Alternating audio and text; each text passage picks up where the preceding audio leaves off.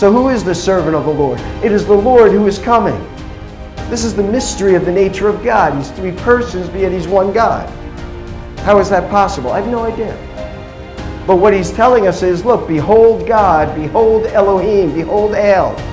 But now in chapter 42, He says, behold my servant. Not just any servant. This is the nature of this servant. He is my servant. This is a unique servant. This is not Israel. This is someone distinct from Israel. Israel as the servant. Keep your finger in Isaiah 42. Look at Isaiah 41.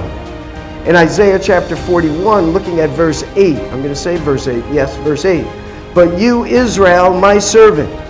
Yes, Isaiah does use the word servant to refer to Israel. He just did, Isaiah 41, verse 8.